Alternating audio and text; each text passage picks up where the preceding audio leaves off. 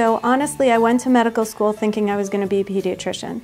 And then I did my pediatric rotation as a third-year medical student, and I was bored. And then right after that rotation, I did my surgical rotation, and essentially I was unable to talk myself out of surgery. What it is about surgery is the direct connection with the patient, being able to help a patient in a very concrete way, very immediate way, and really feeling like I'm using my skills to help somebody.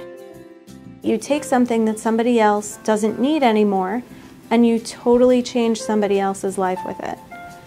I have to say, it is incredible to watch a kidney reperfuse.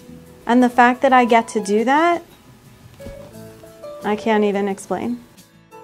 Working in a hugely talented group does two things.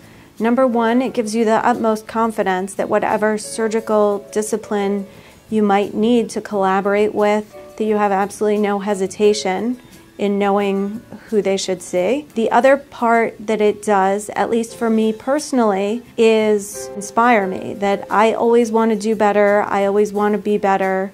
And so being in a group like that, there's certain standards that are expected. I've spent my whole career so far training and then working in academic medical centers.